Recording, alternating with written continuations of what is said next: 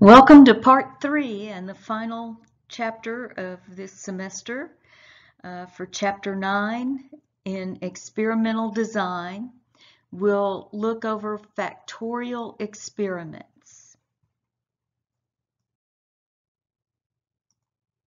This is also known as two factors with replication. So what is replication? The repetition of all the treatment combinations that can be compared in an experiment. So treatments again, those are all combinations of factors at different levels.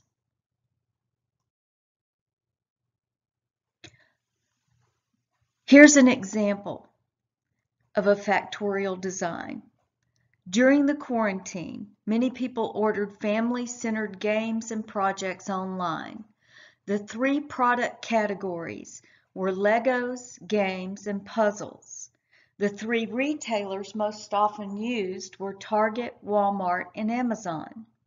Each week for 4 weeks, a sample was taken to see how many thousands of items were ordered. The data is shown in the table. Notice how you have 1, 2, 3, 4 repetitions per category. So that means there were 4 replications in this design. The factorial experiments will test for interaction.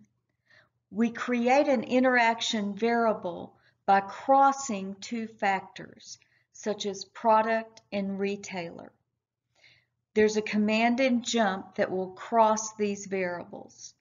The two factors work in combination at different levels to yield different values for the response if there's truly interaction. The elements of this factorial design are the experiment itself is recording the average number of orders per week based on product and retailer, replicated over 4 weeks. The factors are the products and retailers. The levels are the labels, Legos, games, puzzles, Target, Walmart, and Amazon. The treatments would be defined as all combinations of products and retailers at different levels. The response variable is the average orders per week. Here's our output. So first we want to test for interaction. You'll go under the effects test beneath the analysis of variance. You see the factors product, retailer, and the cross of product and retailer. That's your interaction term.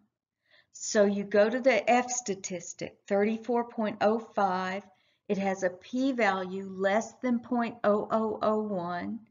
Therefore, we'll reject HO and decide there is interaction. When we set up the hypothesis, just think of HO and no. HO, there is no interaction. HA, there is interaction. So our p-value was low, we rejected HO. The product and the retailer do work in combination to yield different order outcomes. Finally, if there is interaction, you go straight to the interaction plot and you read each category across the chart. So when I look for the highest number of orders in the games category, I see the blue line which goes with Walmart.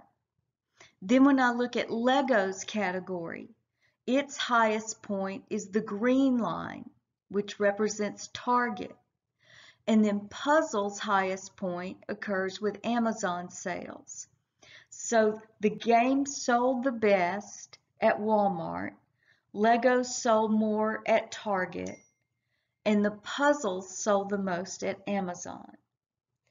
That's all we're going to do with our factorial designs.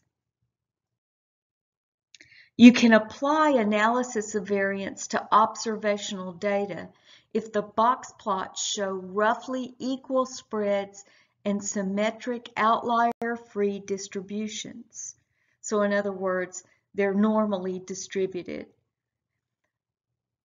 We want to do so with caution. A lot of our business studies are observational, but they're prone to a variety of problems. A lot of times they're unbalanced. Their sample sizes in the groups are unequal. Randomization is usually absent. There's no control over lurking variables or confounding.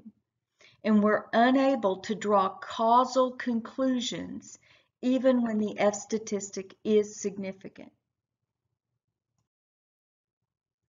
These are the things that can go wrong with experimental designs. Don't give up just because you can't run an experiment. Be aware of confounding and lurking variables. Bad things can happen to well-designed experiments. Record as much information as possible regarding the circumstances of an experiment. Don't spend your entire budget on a first run. Try a small pilot experiment first. And watch out for those outliers. Some of the pitfalls are heteroscedasticity, changing variances. Avoid drawing causality conclusions if it's observational data. Be wary of generalizing situations other than the one at hand. Watch for multiple comparisons and use an appropriate multiple comparison method such as Tukey. And be sure to fit an interaction term when it exists. If the interaction term is not significant, fit a simpler block design to test the main effects instead.